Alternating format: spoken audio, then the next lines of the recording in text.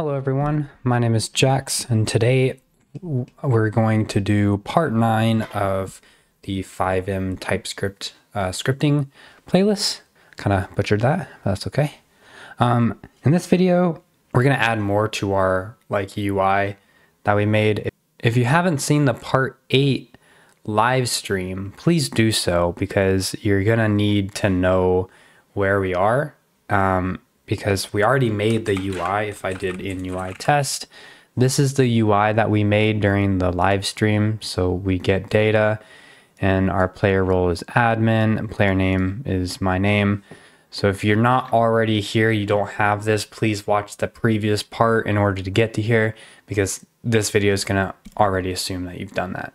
So with that being said, let's just go ahead and jump into the code.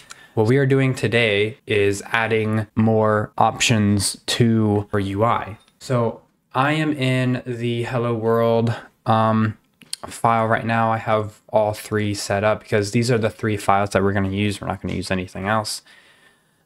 Make sure that if you don't already have it, open your terminal and do cd packages resource, and then do yarn watch, so that way any edits we make on the client file, it'll automatically build.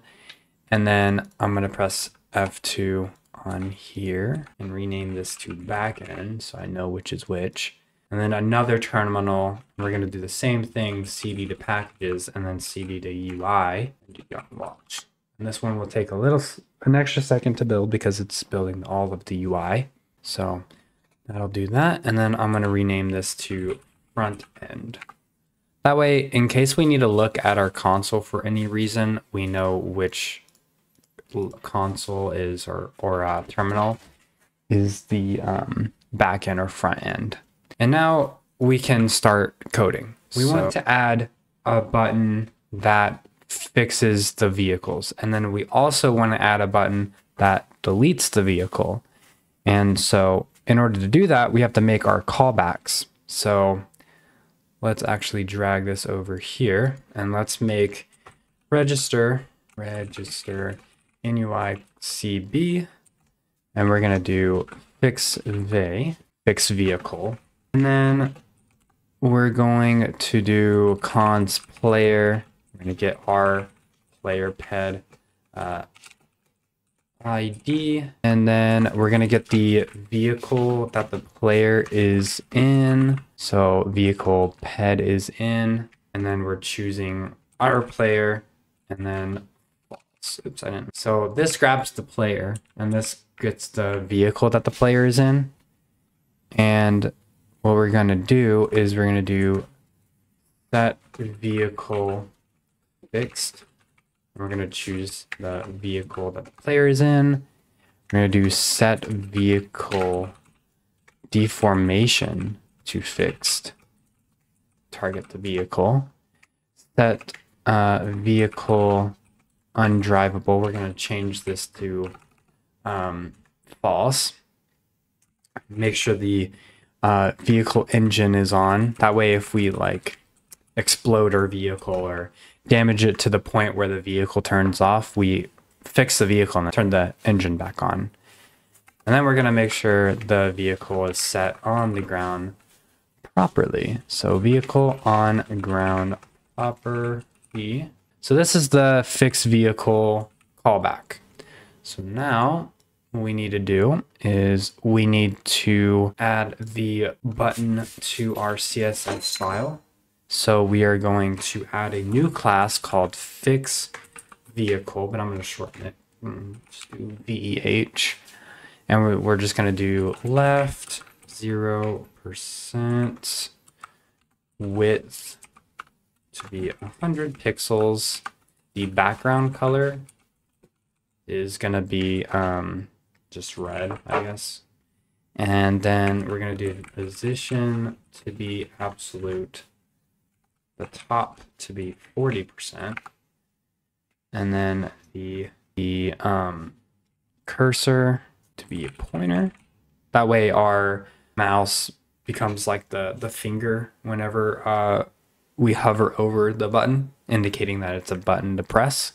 border radius as 5 pixels, text align center, because we're going to have text that says delete vehicle, so we don't want it to be uncentered. And we're going to do 25 pixels, that's the height. So you should have this. I'm going to move these up here and kind of sort these a little bit better. There we go, because I like to have these all like just kind of like that. There we go. All right, so now that we have the class, now we got to make the button. So down here, we have a check for is admin. If we're admin, we'll be able to enter the vehicle name to spawn. So we want to put it under here. So we want to make it like admin only in a sense. So we're going to make a div and the class name will be fix VEH. And then we're going to do a button on click. It is sometimes you got to make sure that we have the div at the end here. There we go.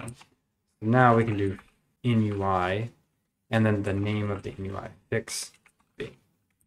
Make sure I see. Similar to like a function, you need the arrow, make it do that. So now the button will be displayed and we just press it and it triggers this. So now let's test it in game. So let's go to our console and do ensure. And I named my script 1K subs because I hit 1,000 subscribers during the live stream. So we're just gonna head back in game here, do in-UI test, press get data, and we have the button here, but we don't have text. It's because I forgot to add text. So we got to do that. So let's go ahead and add that here. So we just add it right in between these little arrows right here. Just say delete vehicle. Restart the script again, and then we do get data. There we go, delete vehicle. So if I spawned like an elegy and press submit, and then do get data, delete vehicle. Oh, I'm sorry. We have to do fix vehicle, not delete vehicle. Let me restart that again. So I just basically changed delete to fix. So let's say let's slam into this car real quick. So we have visible damage on our vehicle. Let's fix. There you go, fixes. Now if we wanted to do a delete vehicle, which I was getting ahead myself there, but it's fine. To do a delete vehicle, we would do another register in UI CB and call it delete vehicle. And then we do the same thing, get player ped ID, and then the vehicle that the player is in, set entity as mission entity, and then delete vehicle. And then now we pretty much do the same thing in the CSS file. So we make another one called del VEH, so delete vehicle, left 25%. I like to use percentages just because it's easier than pixels for me.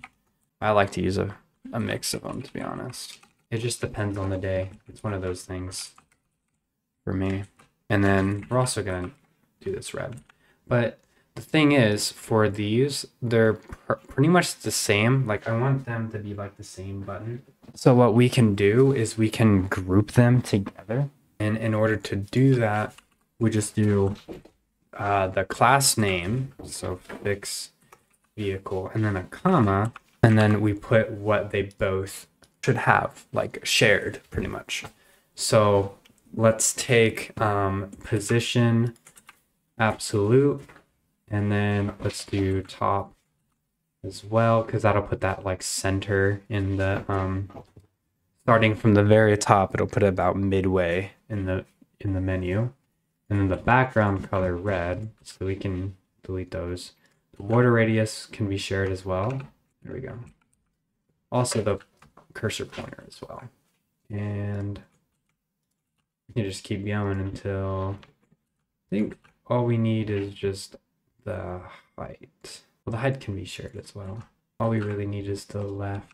So this one's all the way to the left. So let's give that a little bit. And then let's actually increase this to 30. So now that we have these two grouped together, we can go ahead and make our second button here.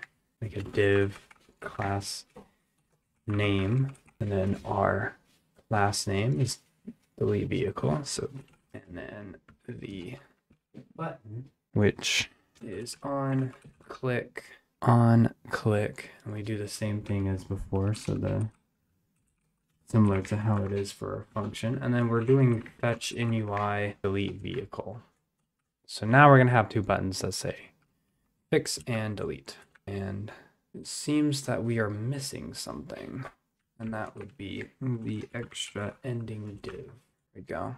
So now let's go ahead and restart our script again and jump back in game here. Let's open our in UI. Get our player data, and now we have fix vehicle and delete vehicle. So if we press delete vehicle, there you go. So let me demonstrate that one more time. We're going to spawn our vehicle elegy. Let's say I damage it. Bam, bam, bam, scratch it all up. Get that crazy. Boom. There we go. So pretty nasty damages on our car. Press fix. Perfect. And now we don't want our vehicle anymore, so we're going to press delete. There we go. And now we're going to do one final thing. So let's go ahead and go back into here, and we are going to make another register in UI callback called boost vehicle, which allows us to make our vehicle go super fast. So we're going to get the player, and then we're going to get the vehicle.